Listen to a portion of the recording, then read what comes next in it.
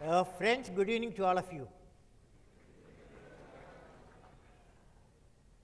You know, I had a nearly 1 hour, 50 minutes travel from Rajbhavan to you after a lot of work from other places. I was thinking what to talk to you. I made a big lecture I have made for you. But when I see the composition, what you are, and you are the festival mode, technical festival mode, I am thinking what thoughts I can share with you. First of all, I am in IIT Bombay. I know Professor Devang Kakkar, Director IIT, and the Dean, Professor A. Yajinik, and all of you friends, faculty, and the students of IIT Bombay, and also from various parts of the country, students. And I am indeed delighted to be with all of you, and particularly at the inauguration of Technical Festival 2015 at the Indian Institute of Technology, Bombay. I would like to congratulate the students and faculty members of IIT Bombay on the occasion of TECHFAST, and all those who have contributed for building a robust framework in generating quality human resource in the nation, particularly from IIT Bombay. My greetings to all of you. Of course, I am very happy to be to the campus of IIT Bombay. Number of times I visited here. Shares a glorious history. IIT Bombay, long back it was founded 1958, I understand, and second IIT in the country. In the global ranking, IIT Bombay has emerged as India's very top university. Over the years, the institute has also created a place for its innovative short-term courses through continuing education and distance education. So friends, I congratulate the past and present leaders of this great place of academic learning for their role and contribution right in human history. The topic I have selected for next 20 minutes, I am going to talk to you, World Vision 2030. World Vision 2030, empowering 3 billion, nearly half the population of the world. Topic is World Vision 2030, empowering the 3 billion. Okay? Topic okay? Okay. Now friends, I have got a new mission for all of you. Such a gathering, I am mostly from IIT Bombay and different parts of the country, engineering students, science students. I have a mission for you. This mission one day will become a national mission. We are all, some of us working for that.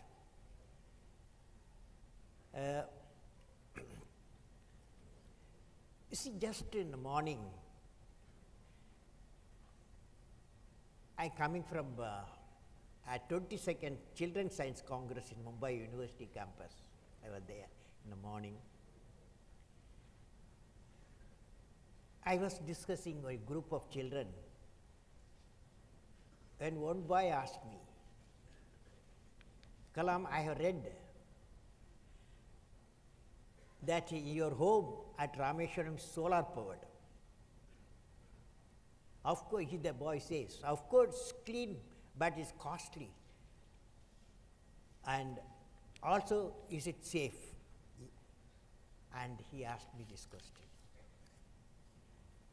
I answered, necessity drove me to see my home is powered 24 hours. Because my brother is, just few days back, he became 98. And 98 man, you know, I have to, he should live comfortably. And the home should be comfortable. He should not experience power shortage. So that's why I went for solar power. Yeah, 3 kilowatt capacity. And of course, first 2 years the requirement of power was very high. Now, after 3 years of operation, we have put LED type lighting, and hence the power consumption has come down. And what I am proposing to all of you, friends, is a mega program to make India get away from costly fossil fuel towards solar power, solar free power, only 8 hours free power. You can do it 24 hours also if you put a solar power satellite at geosynchronous orbit, 30,000 kilometers above the earth. Now, what I am proposing to you, friends, is a mega program to make India go away from costly fossil fuel, what we are spending nearly $70 to $100 billion, and towards solar power. Of course, microgrid will be used in every street and even villages, and then exclusive solar power grid will emerge. So, I visualize in a decade to 15 years time, India should become all her 200 million houses, each house 5 people, father, mother, 3 children minimum. So, I have vision that 200 million houses should be solar powered. When I am here with you, engineering students and professors from IIT Bombay and other engineering colleges from India, I thought of sharing a thought with all of you. Friends, as you all know, India is the emerging economic entity. One day, in a few years, it will come economic entity. Even is a third place it has got in the purchasing power. Our per capita energy consumption currently stands as 565 kilogram oil equivalent. Kg is called KGOE.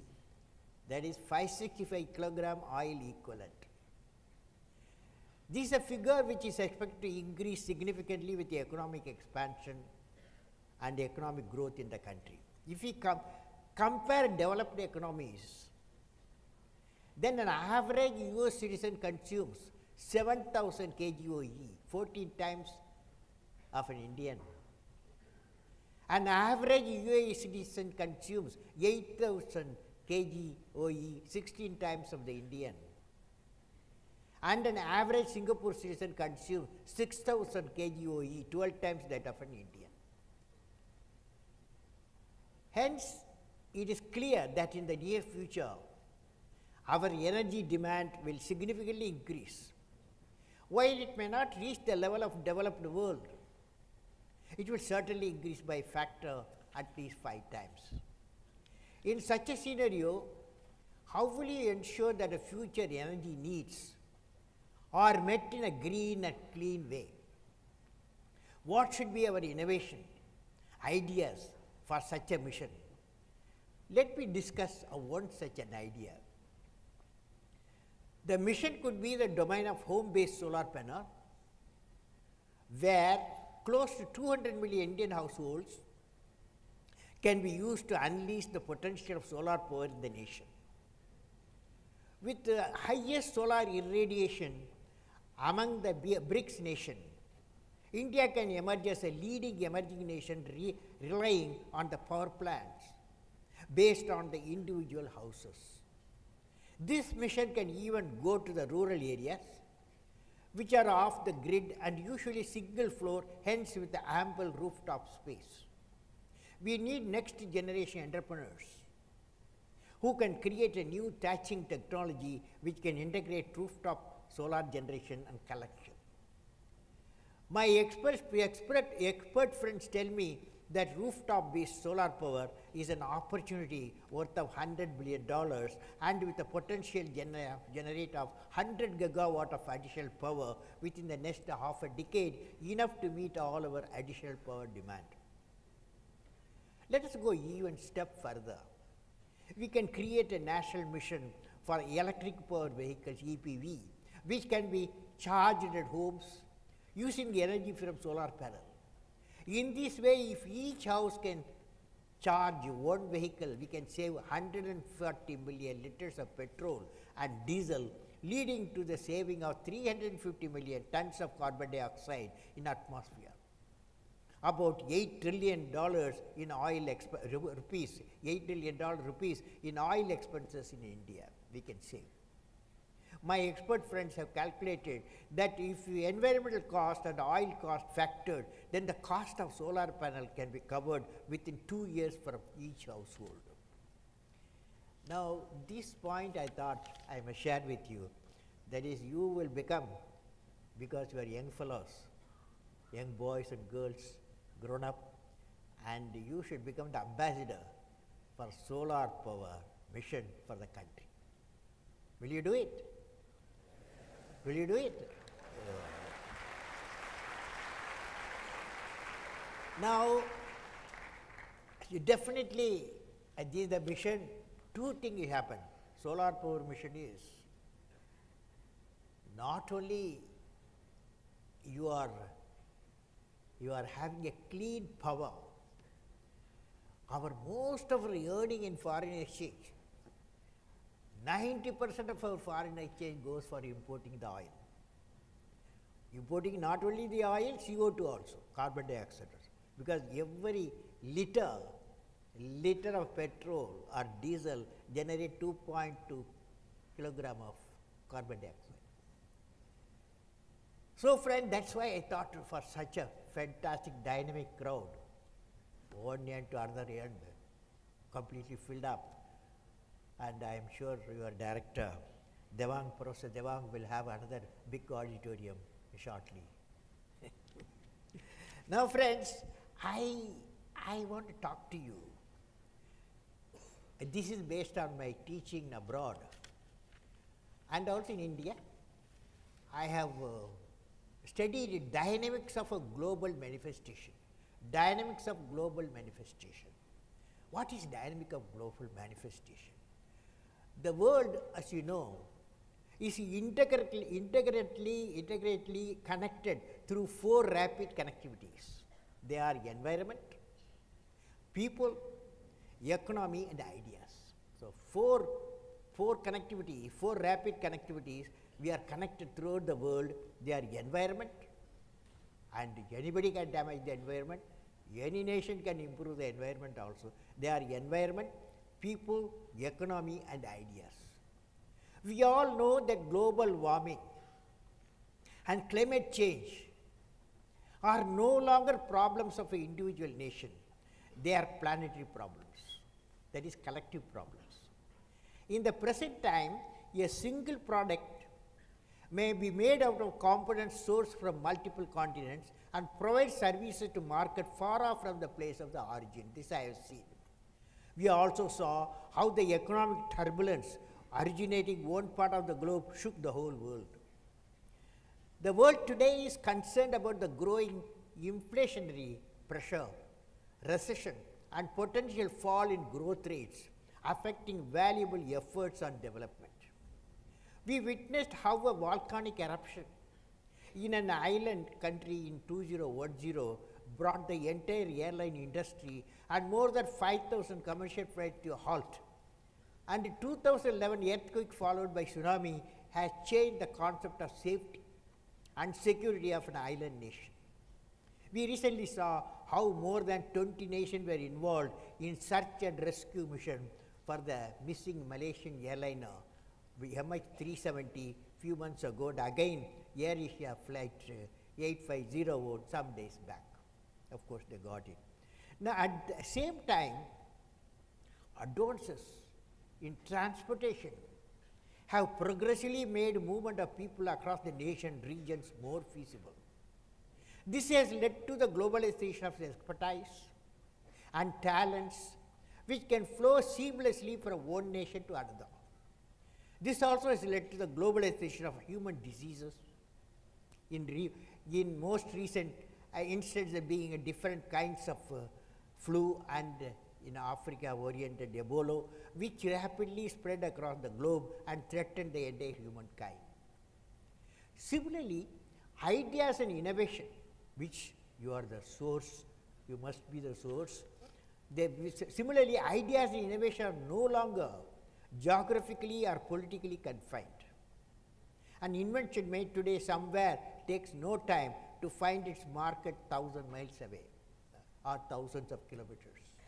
The expansion of information communication technology and the convergence of technological tools are structuring new world knowledge, where problems of one part of the world can be solved by multiple experts based at different points of the globe.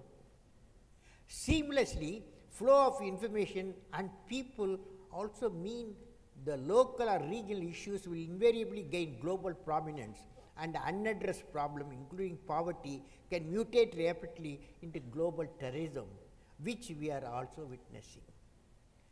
This flow of ideas has led to the increasing importance of global human rights and propagation of the idea of democracy. Let me recall one personal experience. When I was traveling towards USA non-stop flight about 14 hours, I was told that much of its control were software driven and most probably developed in India and some other countries. When I presented my credit card, I was told that it was being processed in the back-end server located in Mauritius. When I walked into a multinational software company in Bengaluru, I was fascinated to find that truly presented multicultural environment. I was fascinated a software developer from China, working under a project leader from Korea, working with a software engineer from India, and a hardware architect from the US, and the communication expert from Germany, were all working together to solve the banking problem in Australia. When I see, friends, when I see all of them working together like one family, forgetting about the culture from which they came or the language they speak, I feel, you must also feel like that the only hope for such borderless interaction to continue is inculcate the spirit of borderlessness in every human activity in our planet Earth. Now, I want to share with you what are the breakthroughs which impressed me in 2014, and we are close finding a cure for diabetes using the human embryonic stem cell technology. One of the things that impressed me. As you may know, beta cells in pancreas produce insulin, and the destruction of this cell causes type 1 diabetes. But so far, the efforts to turn embryonic to stem cell into beta cell proved to be frustratingly slow. In 2014, two studies show that enough beta cells can be produced in less than 2 months to replace beta cell seen in the body. Of course, before being used, the factor of beta cell deaths have to be identified. Why? But scientists are confident that within the next 2 to 3 years, we will have finally found a permanent cure for diabetes. Hence, this is a convergence of between two different medical sciences. Now, let me discuss second event, which is convergence between space sciences and tradition of space sciences, traction, and rocket technologies. Last year, the first time ever in the history of humankind, a man-made object landed on a comet, as you all know. The Rosetta spacecraft finally reached 67B, it's called, its destination in August after traveling 6.4 billion kilometers after a chase of 10 years, since it was launched by the European ESA space agency. Last month, Rosetta deployed its probe called Philae. The comet has quite low bulk density, something in the region of 300 kilograms per cubic meter, which means that if you put the object in the ocean, it will float. Though the landing was soft, Philae came to rest on its side and bit of actual landing spot ensured of a glyph and went to rest as its batteries could not be charged. But it did manage to send some vital data. Nearly 80% of scientific data is expected to come from Rosetta that reached the comet in August, and it has been orbiting since then. It is orbiting at an altitude of 10 kilometers from the comet surface and has already transmitted a massive amounts of data. Taking all these considerations, it was chosen as the top breakthrough of the year 2014. This could perhaps be our future exploration deep space and combating dangers of meteor strikes on the planet Earth. Third event, so far I talked to you two events. The third event is related to computer science and neurology. In 2014, computer engineers at IBM and other companies took a leaf out of human brain and designed a neuromorphic chip that can process information in a manner similar to human brain. This means that unlike the way today's computers carry out logical operation, but struggle to integrate vast amounts of data, but our brains don't face the difficulty. We seamlessly integrate vast amount of data collected from the diverse sources to build the final product by parallel processing. This becomes possible as individual neurons communicate with their neighbors to enable parallel data processing. The new chip with a brain-inspired computer architecture powered by unprecedented 1 million neurons and 256 million synapses, true north is called, mimics the brain but a very small scale. You can't fully think of a brain. The small scale means 5.4 billion transistors and 256 million synapses. The brain has got 100 billion neuron cells and 100 trillion synapses. It only consumes 70 milliwatt during real-time operation, orders of magnitude less energy than traditional chips. Friends, do you see how such convergence of technology? So when you all move out of the campus, technological campus, you will see how convergence of technology is shaping 21st century research and science. Let me elaborate further. As you all know, the information technology, communication technology have already converged, leading to information communication technology, ICT, which well known. The information technology and the combined with the biotechnology as it is a bioinformatics, that also you know in the campus you will know. When nanotechnology ICT meet, what is called integrated silicon electronics, photonics are born, it can be said that material convergence will happen. Convergence of bio, nano, info technologies can lead to the development of nanorobots. Nanorobots, when they are injected into a patient, my expert friends say it will diagnose and deliver the treatment exclusively in affected area. Then the nanorobot get digested as is a DNA-based product. I saw the product sample, one of the laboratories in South Korea, where best of minds with multiple technology work with the target of finding out out-of-box solution. Now friends, I would like to share my experience in Harvard University. Convergence of science is reciprocating. Convergence of science is reciprocating. Let me give an example. Recently, I was at Harvard University where I visited laboratories of many eminent professors from the Harvard School of Engineering and Applied Sciences. I recall how Professor Hong-Kun Park showed me his invention of nano needles, which can pierce and deliver content into individual target cells. That's how nanoparticle sciences are shaping the biosciences. On the other hand, Professor Vinod Manoharan of Harvard University showed me how biosciences are shaping the nanomaterial science as well. He is using DNA material to design self-assembling particles. When a particular type of DNA is applied on a particle at the atomic level, he is able to generate a prefixed behavior and automatic assembly from them.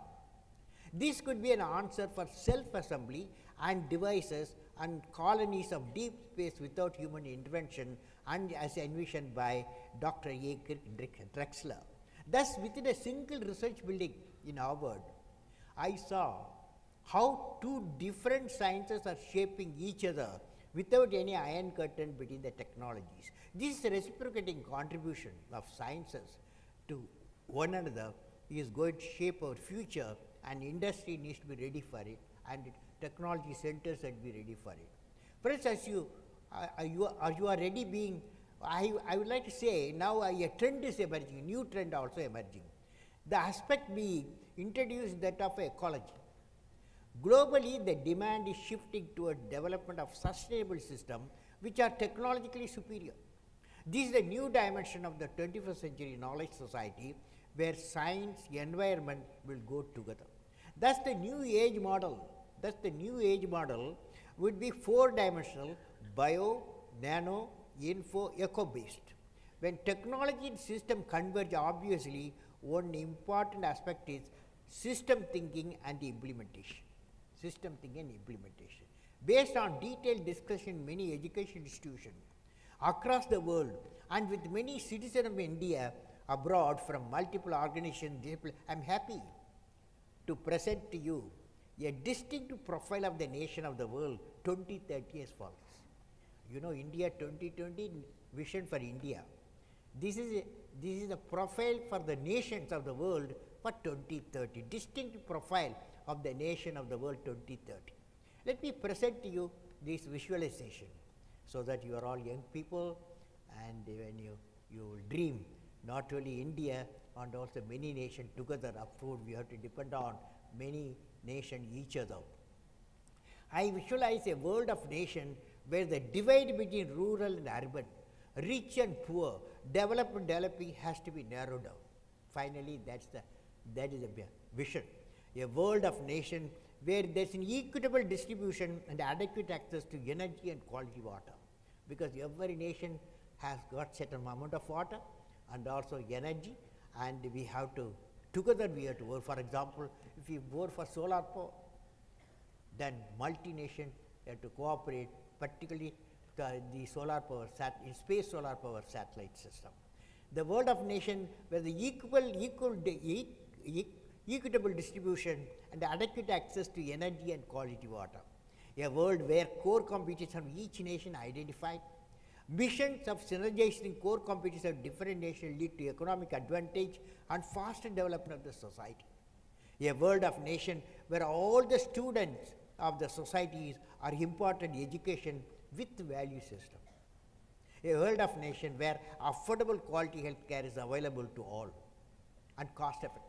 A world of nation where the governance is responsive, transparent and corruption free.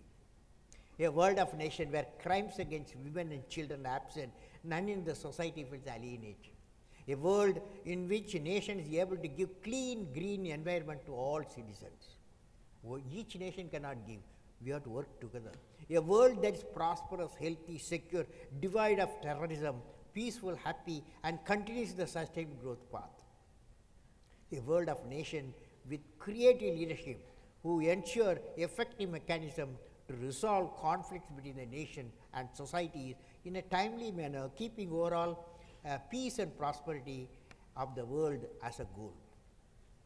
To achieve such a big things, the worldwide, now we need out-of-box ideas needed to meet the distinct problems of the nation of the world. Today, let me discuss one of the vision in detail with all of you, which is how to reduce the rural and urban divide across the world. Friends, more than 3 billion people live in the rural region, and the empowerment of these 3 billion, which is my topic today, will be the basis of a discussion further.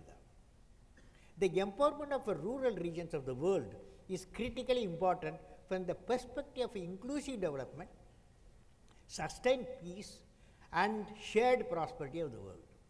The untapped potential of rural population talent throughout the world will be the great treasure. Bridging the rural-urban divide is closely linked with the mission of overcoming poverty and inequity. About 70% of the world extreme poor live in the villages, the rural areas, but that's not the complete picture. Driven by the need of the education, healthcare and better income, the rural population migrating to urban areas throughout the world with a hope to get a better chance to opportunities, often meeting with the despair. This further contributes to urban poverty as well as leading to stress and societal turbulence. The rural area of the world occupy a position where there are unharnessed resources and potential. They have a youth and traditional skills. They have to be nurtured and value-adding enterprises needed. How can such a mission of empowering 3 billion be realized? It would indeed require out-of-box thinking and ideas previously unconceived. We could need evolve a sustainable development system which brings sustainability and empowerment together and deliver an entrepreneurial manner. I and my team have been researching and evolving on ideas, empower these 3 billion citizens of the world, understanding the challenges, exploring solutions to them. This recently took the shape of the book, and a good book, selling book, the Target 3 billion. Now, Target 3 billion, the challenges, megatrends. The challenge of empowering the next 3 billion population of the world has multiple dimensions. Let us discuss 4 major such trends which will emerge, the need and address. Number 1, new consumption. If growth and development should reach the next 3 billion, it will bring about a colossal shift in the consumption patterns, pushing the new demand for products for unknown to half of the humanity. For example, the current consumer expenditure per capita is about $800 for India, $1,500 for China, $6,000 for Brazil. Compared to that, the same figure for USA is about $35,000 per capita, and for UK $22,000. It is further estimated that a person born in 2009 in emerging economy will consume roughly 35 times more in real term than a person born in 1979. This is bound to create a demand for fresh set of product, services which suit the local needs and context. That's why IITs play a very, and engineering colleges play a very important role. So friends, this will also include human development sectors such as education, healthcare, and where we are already seeing rise of distance learning, non-cognitive abilities, and generic medicine. The 3 billion empowerment needs to be innovative to suit local contexts and communities. Energy, next area, energy. The development is direct function of energy, and societies are empowered. Their demand for energy is bound to escalate. Global energy demand is expected to go up to 44% by 2030. India's own power consumption is expected to treble 600 gigawatt, and China is expected to consume 1,600 gigawatt by 2030. This is going to be met with shrinking natural resources. So, big challenge here, the emphasis has now shifted towards new renewable sources such as nuclear and thorium based, wind, solar, geothermal, hydrogen fuel, biofuel, tidal powers. Global societies need to realize that the energy sources of the yesterday are simply not going to work in the future.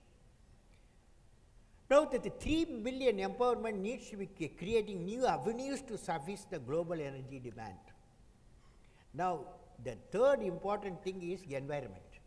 It is well established that the ways of currently developed societies are unsustainable for the planet here.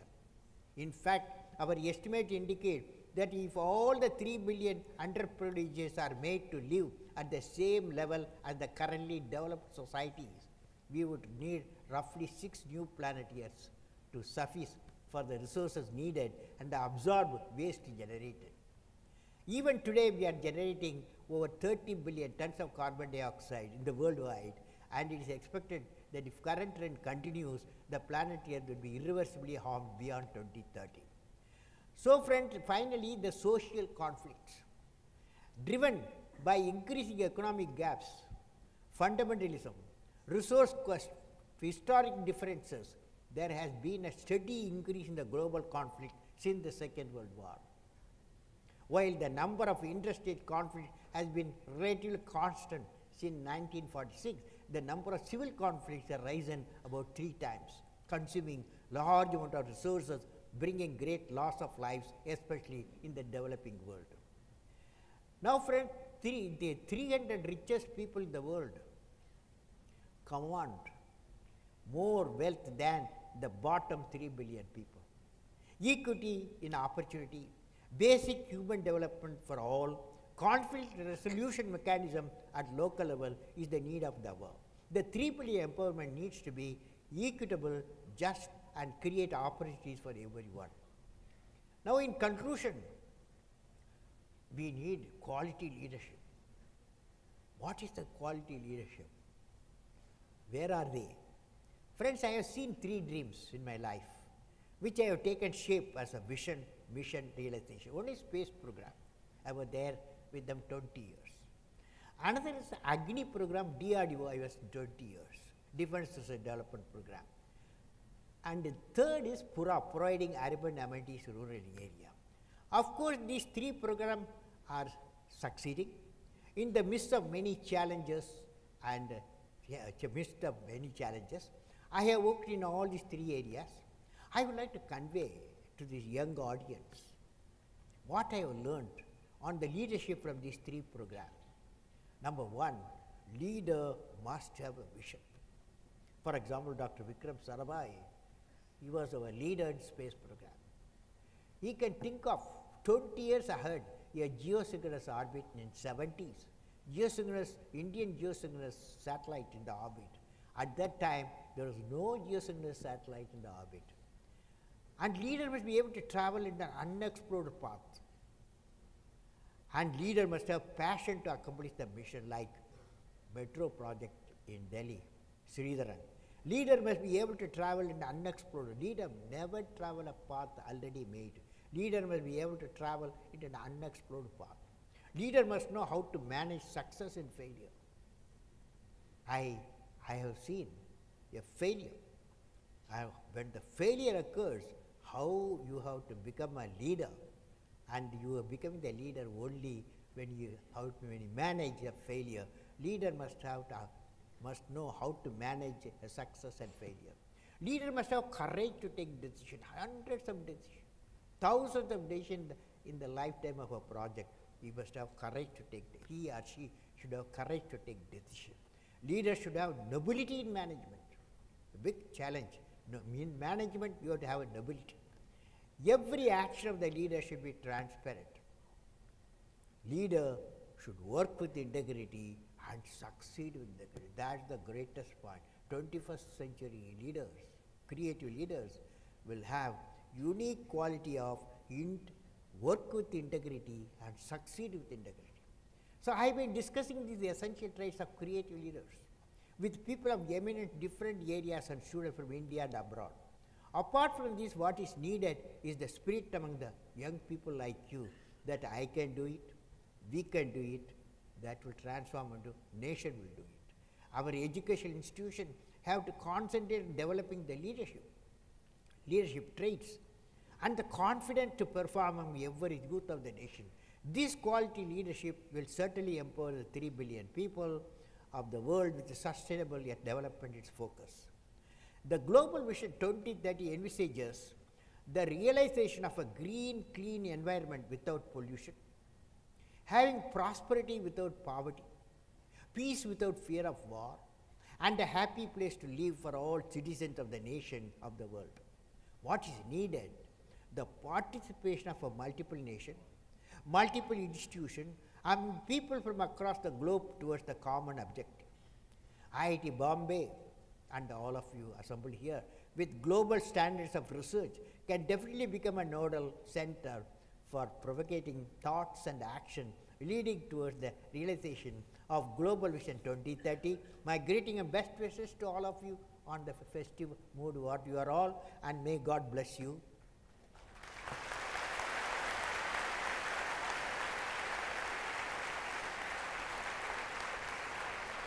Now, friends, I can take some questions, okay? Student community or any community, you can ask any question you can start from the first row, second row, third row, fourth row, down row, okay? All the rows are there. Anyone can ask questions, okay? Anyone.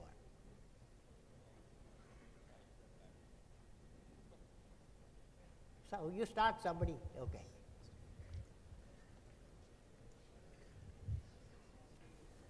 If no question, I am going to ask you questions. Okay. Get up, whoever got a question, get up. Ah, yes. Yes, yes. Give a mic there. Yes.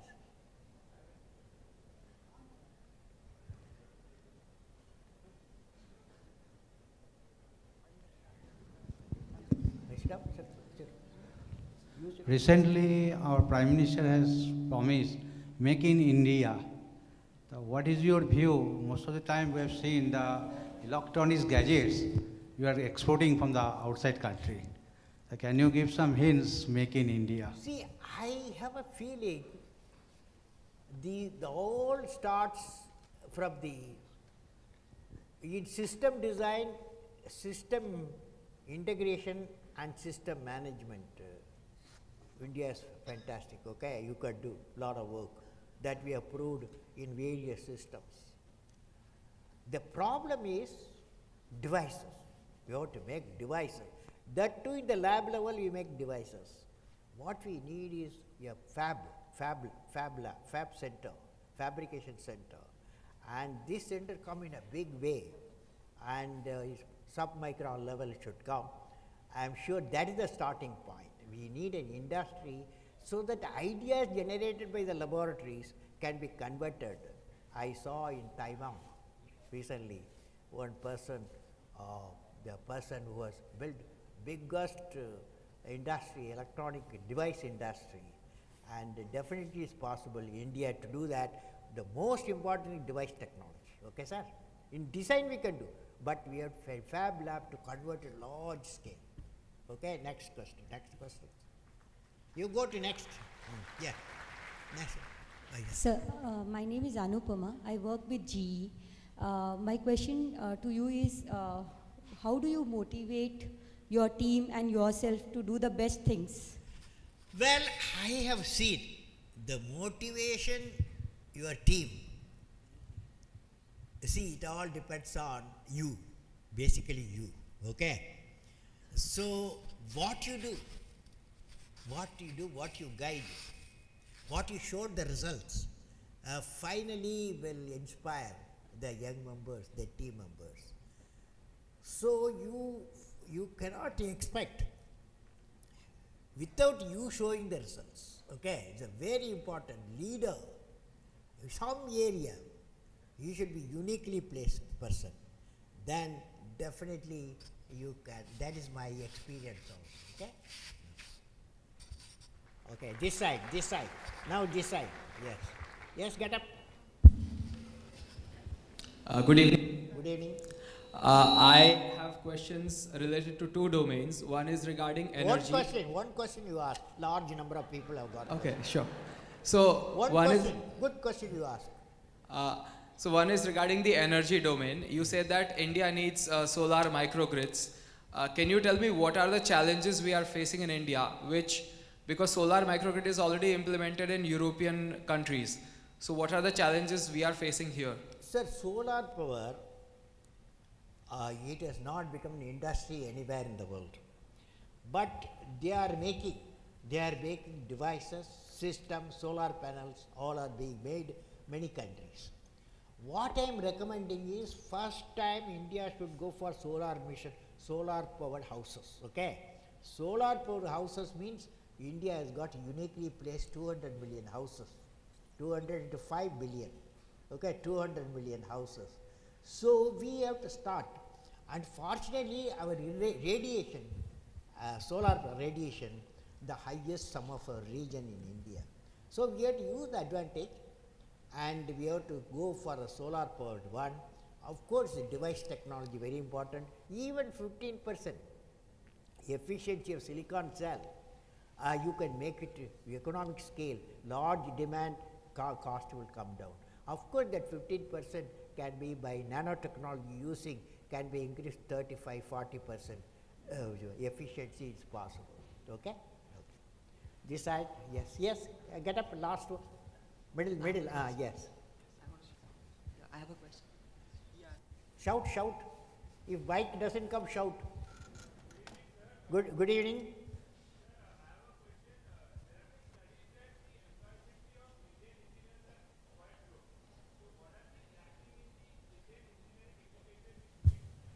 See, I have a feeling the one of the very important experience our engineering institution have to give to the young people, that only employability is not only the government employability, okay, or industry employability. You can also become an entrepreneur, you know. That courage when you go out of the institution, the confidence that I can do, yes, a small 3 or 4 people can join and build a software, hardware and market it. So we have to become, instead of employment seekers, employment generators, okay. Yes, yes, the last row, shout. Mic is not coming, shout.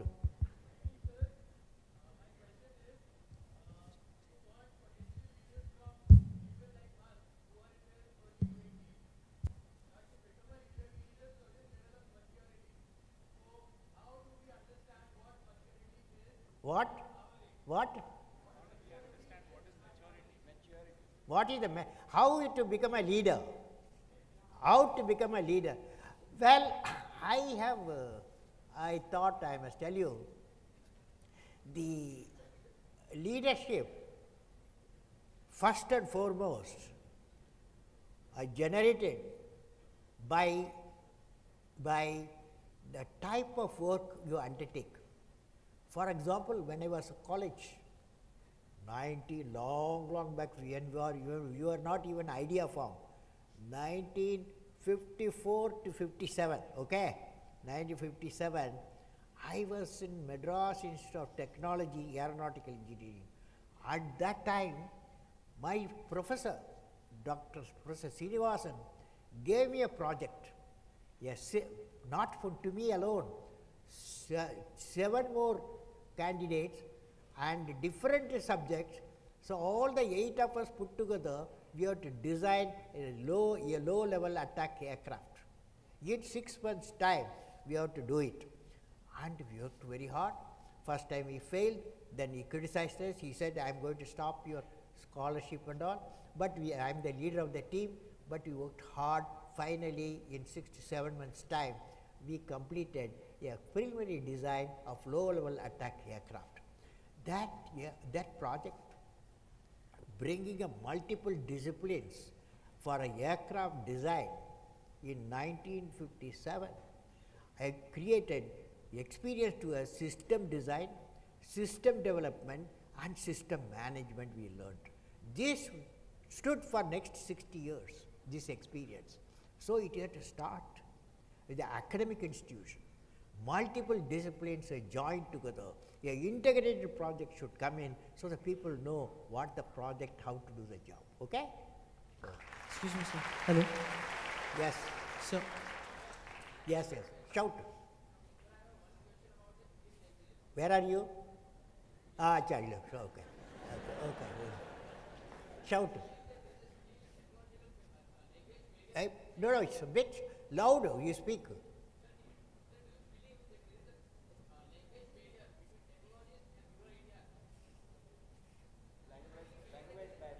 Well, I personally believe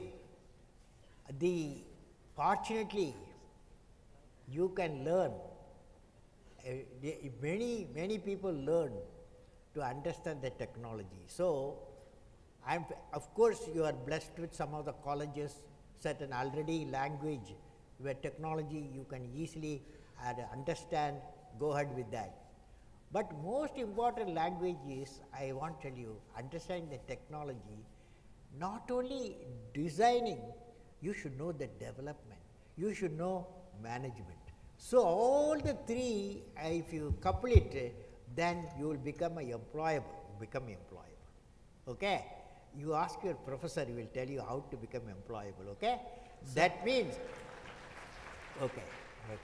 So okay, next question. So next here, question. over here. Excuse me, sir. Why not you send some mic? I cannot reach the mic. Hello, sir. Here. Yeah. So this is that regarding guy, your. That guy need a mic. Shout.